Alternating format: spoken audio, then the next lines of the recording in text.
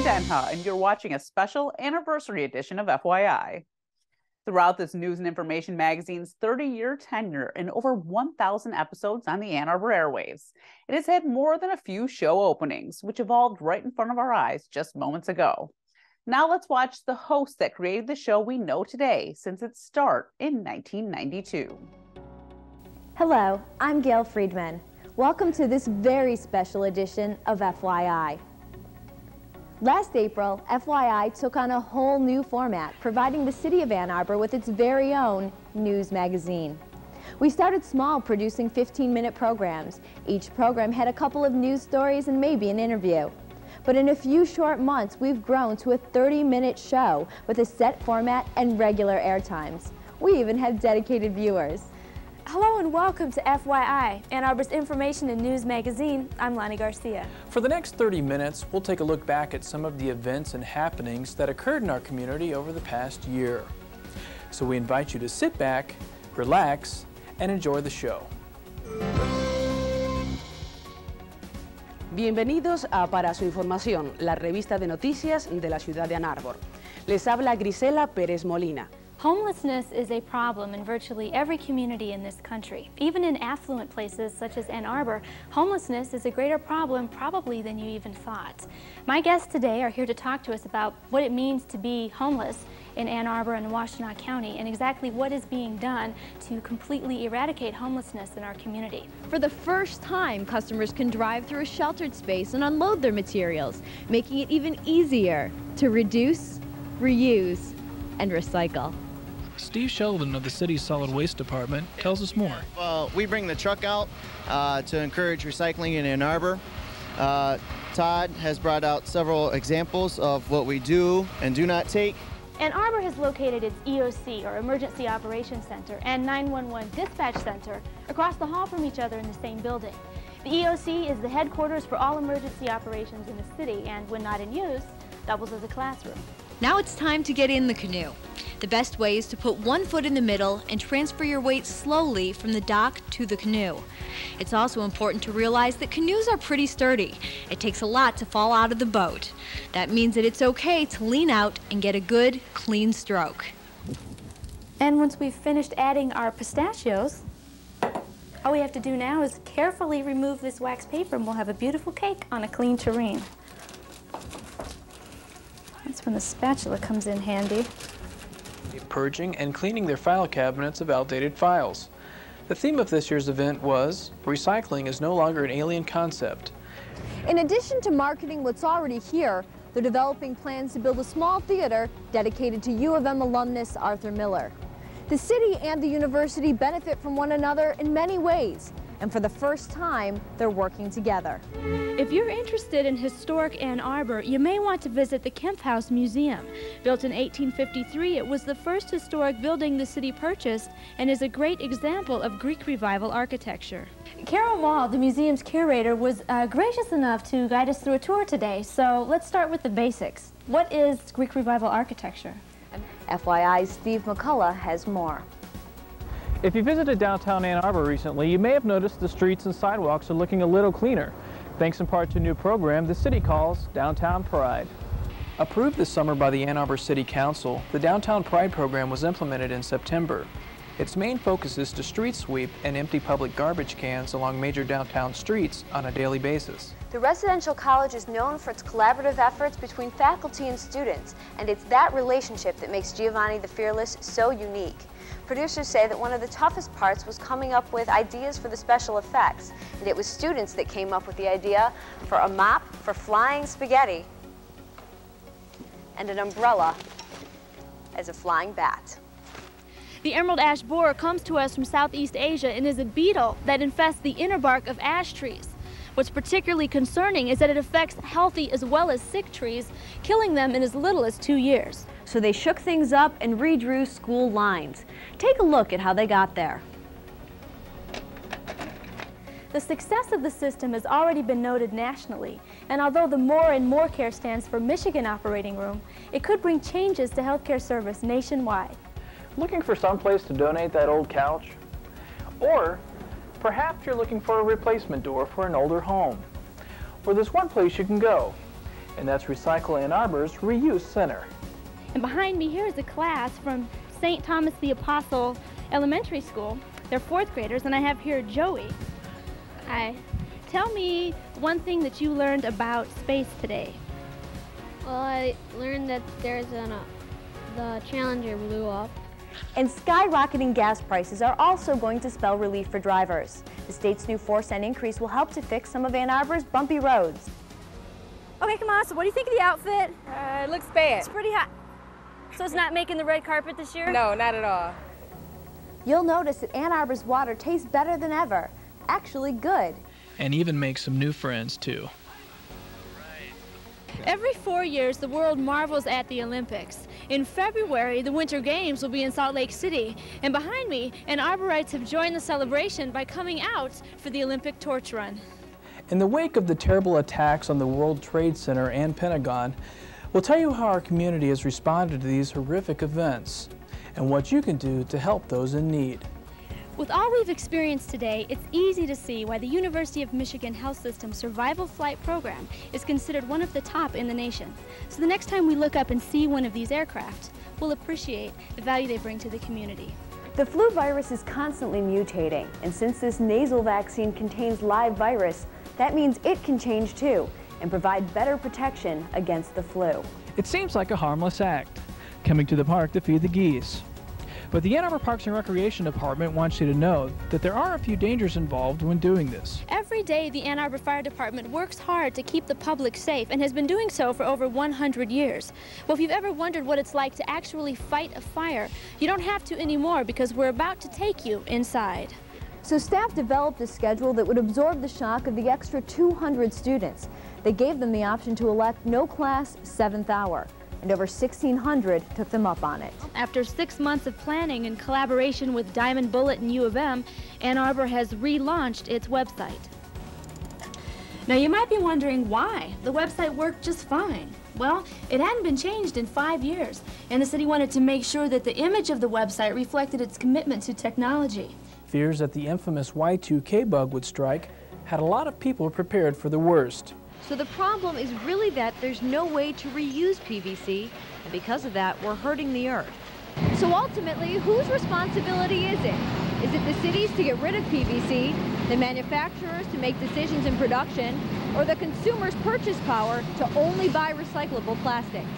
The fire department's hazardous materials response unit is able to respond to any type of chemical spill, providing Ann Arbor residents the highest level of safety and protection from these types of accidents. The city's 20 sirens are tested once a month from March through November, so you should be able to recognize the sound. They are intended to be heard outdoors, however. If inside, you may not have advanced warning. And that translates into your regular events as well as part of the summer festival inside the Power Center. What are some highlights of what's going on there? Correct. We've got a couple of great jazz artists coming back. Branford Marsalis, Bobby McFerrin, and a new jazz artist to the festival, Diana Krall. The Ann Arbor District Library will be hosting a number of events revolving around a new exhibit about America's first president, George Washington. And here to talk more about the exhibit are Tim Grimes and Jane Conway from the library. Welcome to the show. Thank you. Thank you so much. Till next time, I'm Gail Friedman. Until next time, I'm Steve McCullough. Until next time, I'm Lonnie Garcia.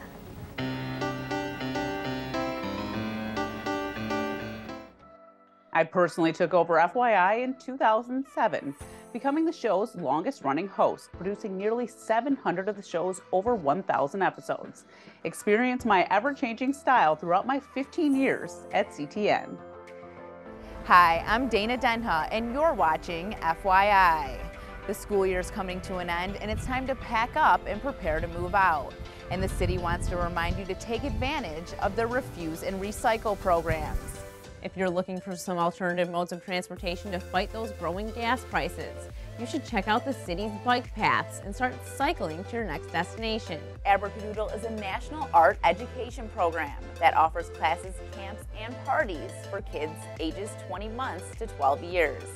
Community Television Network celebrated its 35th anniversary by holding an open house. Find out more about Skyline High School's modern approach to learning. Visit a2skyline.org. The state will pay the school approximately $9,600 in aid per student.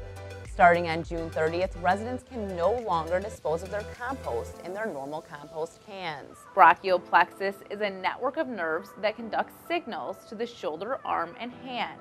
It's time to do your holiday shopping, but before you run out and buy the latest version of Apple's iPod, consider the long-term effects it can have on your hearing. With the unexpected closing of the Ann Arbor News, the city had to come up with some solutions to keep citizens informed. The rail was originally supposed to run 4 times daily between the two cities, but lack of funding has proved this task impossible. The city's recycling program is undergoing some big changes with the introduction to single-stream recycling. It's an effective way to recycle your yard and kitchen waste and reduce the amount of garbage being put into landfills each year. Or NAP has been setting our natural areas ablaze. Although it's quite a sight to see, what does this fire do for land preservation? An energy challenge, calling for municipal operations in Ann Arbor to use 20% green energy by 2010. Family fun was the message outside of the Justice Center during the Ann Arbor Safety Services annual open house. One of our favorite childhood pastimes, Legos, has gotten a whole lot more creative in recent years, expanding to fine arts, trains, and pretty much anything your imagination can dream up. Exercise is one of the keys to living healthy, and what better way to promote cancer awareness than a fun run, allowing the disabled community to become athletes in a number of different sports. Recently, this group took a dive to learn how to swim with the fishes. April is National Volunteer Month, and around Ann Arbor, there are plenty of ways to lend a hand. Find out how you can help in this month's City Roundup in 60. For more on continuing your education to work in the medical field, visit hva.org. Housing prices in the county seem to be perpetually on the rise, which makes it difficult for our most vulnerable population to afford a warm place to live. With the Winter Olympics in full swing, let's watch as one local organization helps mold the future of figure skating during an annual Ann Arbor event on ice. Ann Arbor is a destination in the Mitten State. More than a few noteworthy people come to this area to experience a place we call home. And some of these people have now become memorable guests on FYI. It has so many elements to it. It's not just football, not just rolling out a ball, and it's not great football instruction, how to throw the ball, how to catch the ball. These are life-changing types of experiences. In the morning, for the entire morning, it's strictly academics. Reading, writing, math, science. We asked some of the community's top women why they think Ann Arbor took the lead. I think the total community has a healthy respect for the ability of an individual to contribute, and that we look at that rather than gender in making our decisions as a voting public. 100 people anyway that come down on their bikes. And there's quite a few of them that use, we have valet bike parking, I mean, it's kind of a joke, but it's a great place to put your bike and to be around other folks. There's clinics about how to fix your bike, all kinds of things like that. You know, everything to do with leaving as gentle of a footprint as we can on the environment. We've got city programs, nonprofits, other exciting events. It's a great time to be out in the summer. I'm curious, in Hollywood, what you've seen or experienced or noticed over the years with regard to how Hollywood views interracial relationships. Well, I think probably, at least from what I've observed, there seems to be more interracial situations in movies and television. I think there is an effort, it seems to me, to get past that question by introducing it more. And I think there's, without any doubt, you're going to see more of that as we go along. You know? I mean, it's always been around. It's been around for centuries. I mean, from the very beginning of time. It's said that now people have to address it. But it did make all its money and then some back in video sales and rentals. And to this day, it's still one of MGM's highest top 20, I think, grossing films of all time. Which is more than you can say for some big blockbusters that don't make their money back. Yeah, and if you just look at the other films that came out in '95, like obviously we're talking about Showgirls now because we're talking about this movie, but it's still one of those films that people are intrigued by and people, haven't quite figured out yet. And I think that's why we're still talking about it, because we're not done figuring it out. After they reassured me that was during the summer, I was ecstatic. I was like, oh yeah, because it was so awesome, because you never really think that you're gonna be one of those kids that get to be on TV, and then once it happens, you're like this can happen pretty much to anybody, because like you're just in this whole bubble like, oh, they're just like really lucky, but then like you become one of those people. It's like, how did this happen? The ever-popular Good Eats program on the Food Network launched this once behind-the-scenes media maker into the public eye. Everybody that works on Good Eats, myself included, came from making television commercials and feature films. Which is why the show looks so, well, unique. The extreme camera angles, fast edits, and creative props have revolutionized the look of cooking shows. If I've got 3 commercial breaks in a half hour where people are going to go watch the most expensive television there is, which is television commercials, I've got to visually compete with that. You know, in my show, when our Wednesday night slot is up against West Wing, I got to compete with that. By definition, cooking is the application of heat to food. It's about heat and food, and we've forgotten that. You know, I come from a visual medium, and when I started writing the book, I didn't intend to have illustrations, but I would come up on ideas that I found very frustrating to write about. So I just started drawing, and that's why there are like 120 illustrations in the book. The Detroit Red Wings had the honor of donating $3,500 to the Great Lakes Burn Camp on behalf of the Ann Arbor Fire Department. We have such a big fan base around Michigan and even outside Michigan that it feels great for us to give back.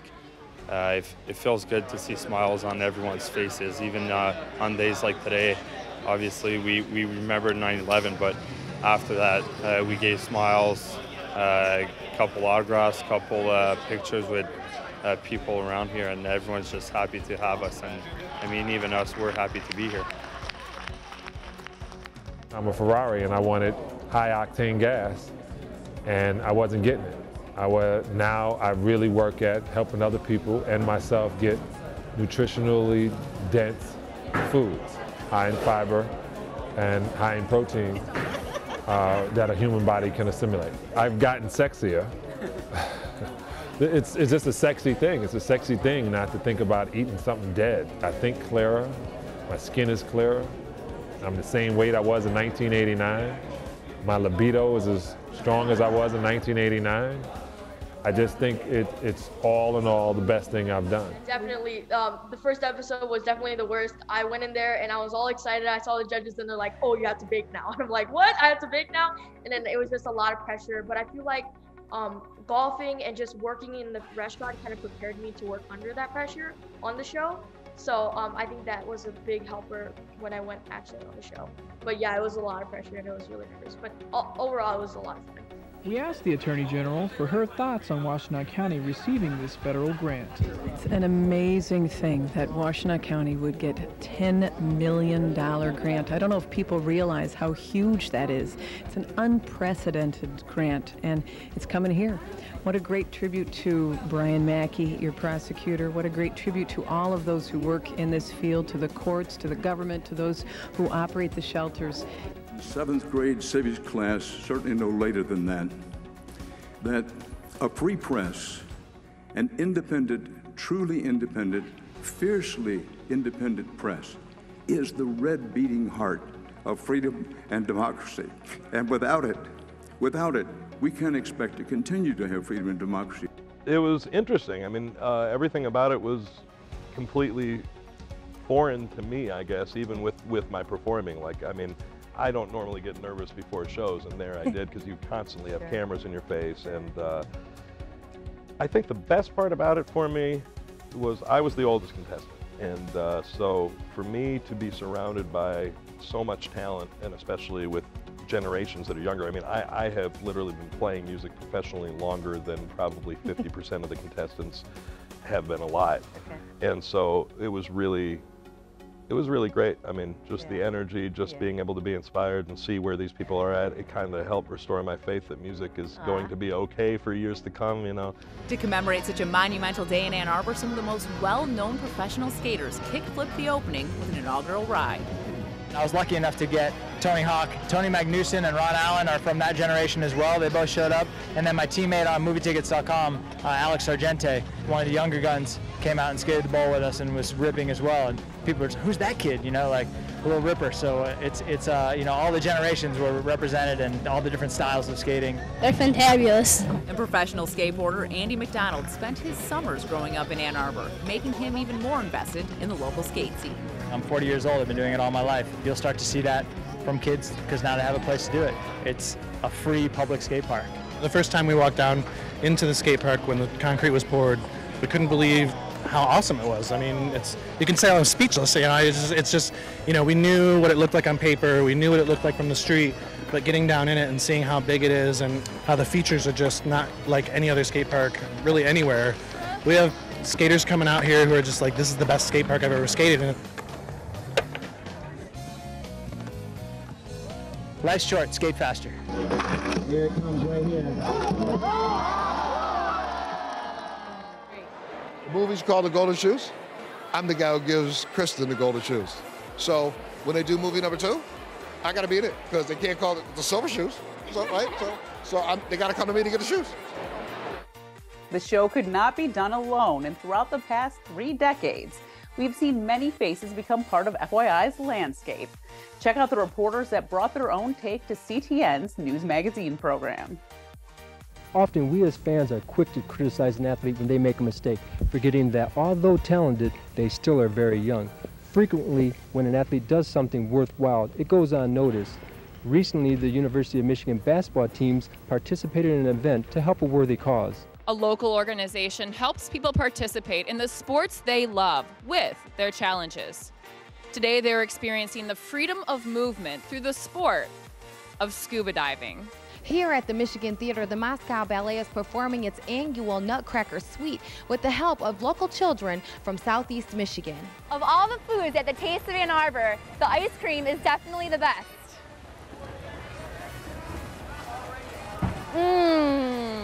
Are you one of those people who have considered themselves healthy all their lives? Well, the common belief is that men die with prostate cancer, not of it. But if you're a male over the age of 50, this silent killer could be affecting you right now. With rising gas prices and congested traffic, there was extra reason to support this year's Curb Your Car Month in Ann Arbor. The month featured events such as cycle maintenance workshops and crosstown rallies, all aimed at getting residents out of their vehicles and into alternate transport. When you're feeling fatigued, you should try improving your diet, make sure you're getting enough sleep, and reduce your stress level. If you still feel you can't do normal activities, consult a doctor for a proper diagnosis. Storytime takes place every week and usually lasts about 30 minutes. Adults are asked to stay with their children during storytime and no registration is required. Visit ADL.org or pick up a jump book from your local library for a full list of preschool story times. And as Truman, Jake, and all of the other dogs can attest, this park services dogs great and small. There's an area for canines smaller than 20 pounds in the back. Reporting from the Green Fair in Ann Arbor, I'm Asare-Djan reporting for FYI. Since 2005, Ann Arbor has been named one of the most bicycle-friendly communities in America. With an offensive line averaging over 260 pounds, Coach DeFilippo plans on opening up the offense, and that won't be hard with stars such as tight end Charlie Carver and running back Marcus Moore. When you think of the Grammys, you probably think of pop music or rock bands, but the Grammy Foundation also awards 40 high schools nationwide for their outstanding musical programs. Does your basement flood during heavy rainfall? You may be eligible for the government's Footing Drain Disconnection Program. A footing drain is a pipe that keeps rainwater that seeps through the ground from building up along the basement walls. The new AccuVote equipment is much like the previous voting machines. When a voter finishes marking their ballot, they walk up to the machine and it automatically pulls their ballot from their secrecy sleeve and drops it into this bin for storage. I'd even joined the fun, getting colorful along the way.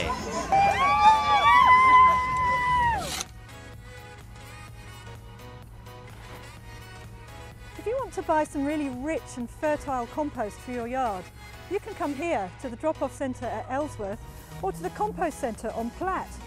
But where does all this lovely black gold come from? It's your yard waste. Summer's right around the corner, but instead of staying inside to beat the heat in your air conditioning, get outside, get some fresh air, and stay cool on the river at one of Ann Arbor's canoe liveries. Today, FYI takes me to Skyline High School in Ann Arbor for the Lego Brick Bash. This is going to be a fun, hands-on exhibition for all ages. It doesn't matter if you're 4 or 40. If you're a Lego builder fanatic, this is the place for you. So let's get to some building.